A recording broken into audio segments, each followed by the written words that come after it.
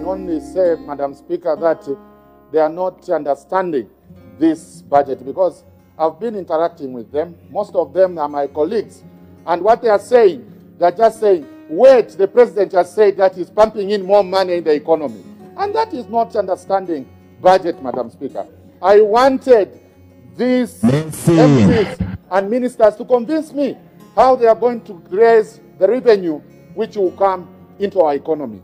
But what you have seen, Madam Speaker, we are just seeing the appetite of borrowing without even telling us how they are going to pay the money which they will borrow.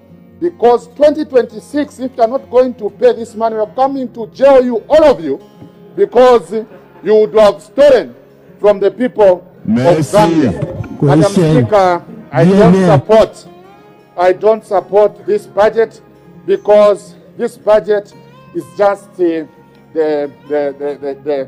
booklet, Madam Speaker, containing exciting figures without giving the promise to the people of Zambia until it is implemented, and we are going to say, job well done. But for now, Madam Speaker, this is just a copy of any other paper. I thank you, Madam Speaker. I don't support this budget, Madam Speaker. Tell who you will be there yourself.